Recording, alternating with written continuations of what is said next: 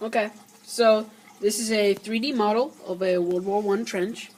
And to start, this is the barbed wire, and it would make it very hard for enemy troops to march across it, because it was barbed. And then in front of the barbed wire would be no man's land, and that could be from 25 meters to a mile. And troops would have to march all the way across that, with bullets flying across from the MGs to get to the enemy trench. So it would be very difficult to march across there on no man's land. This is the front line.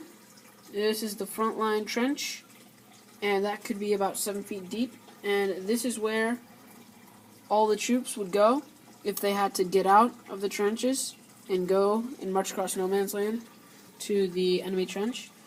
And they could fire from here, or they can stay in here to defend the trench. And this is the communication trench over here. And somebody would be inside this building, and they could intercept enemy radios and decrypt them so they know where the enemy was going. That was one thing they could do. They could radio in for supplies.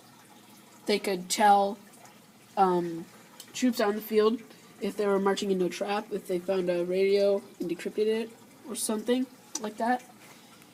And that was another thing.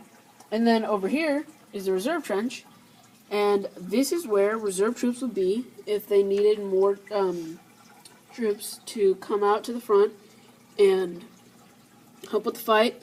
And then the armory was also back here, so if they were out of ammo, they could resupply or get bandages or get food or anything like that.